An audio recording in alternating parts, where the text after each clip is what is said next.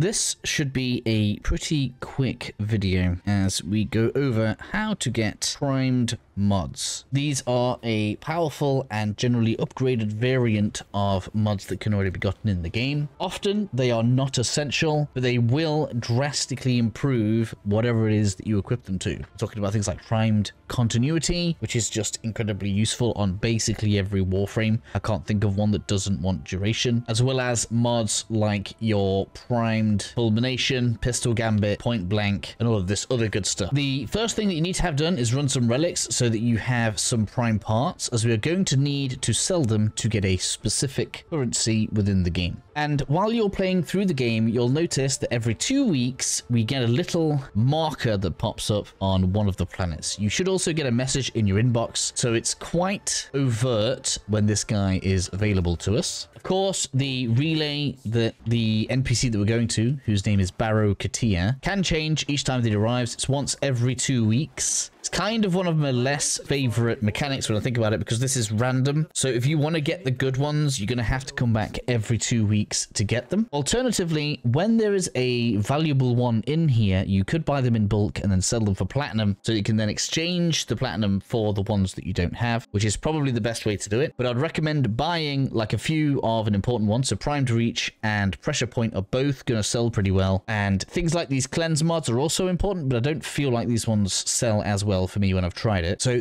pick up the obvious ones. Prime reach, prime pressure point here, for example, this week are both going to be really, really good. These require ducats. This is the Orokin ducat currency you can see in the top right corner right here. And to get those, what we need to do is just move on over to the side, and we'll have our little kiosk here where we can now sell primed part. The amount you get is based on rarity. So a rare part is 100, as you can see here. A common part is only 15, and an uncommon part is 45. So you have a choice to make as to whether or not you want to sell your prime parts or if you want to trade them for platinum. Because technically speaking, if you get a complete Warframe and sell that for 100 platinum, you can probably get a prime mod that way too. And that is it in a nutshell. Sell prime parts to the kiosk, visit that guy every 2 weeks, and then you can purchase your primed mod.